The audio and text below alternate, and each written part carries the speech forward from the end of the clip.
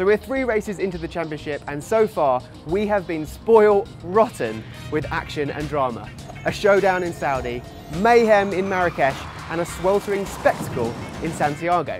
And now we're here to do it all again in Mexico City in one of the most atmospheric circuits in motorsport.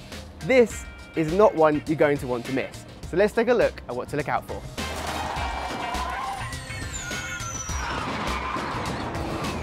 So first up, if the previous races are anything to go by, Mexico is anyone's for the taking. 3 races, 3 different winners, 3 different teams. Welcome back to the most unpredictable motorsport on the planet. And there's more in store where that came from this weekend. Crashes, spins, saves, slides, overtakes. Expect to see plenty of spice spilling out onto the track here in Mexico City. This weekend's race takes place in the Autodromo Hermanos Rodriguez, a fan favourite in Formula E, and it's not hard to see why. Nowhere else on the Formula E calendar can fans watch the action take place from the stadium-like Forosol. And this season, to make it even better, the attack mode activation zone is placed slap bang in the middle of it, right in front of the passionate, motorsport-mad Mexican fans.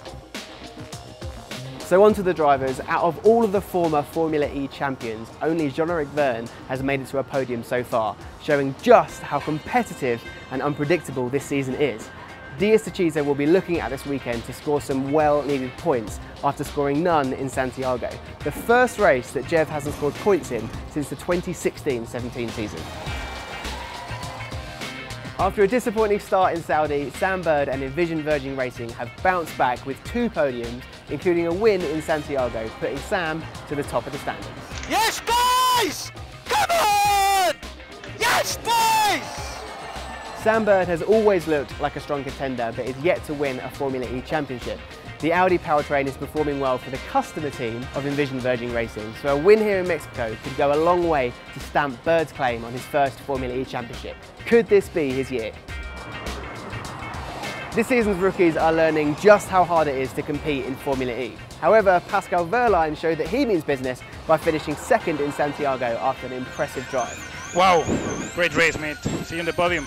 The rookie has looked rapid in qualifying, and now with a podium under his belt, expect Pascal to be going for more of the same here this weekend.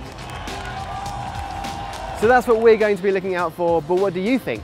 Who do you think will get the win here in Mexico? Will Sam Bird get himself closer to his first Formula E championship? Will Diaz get the points they need this weekend? And who is going to master the use of attack mode in Forosol? Let us know in the comments.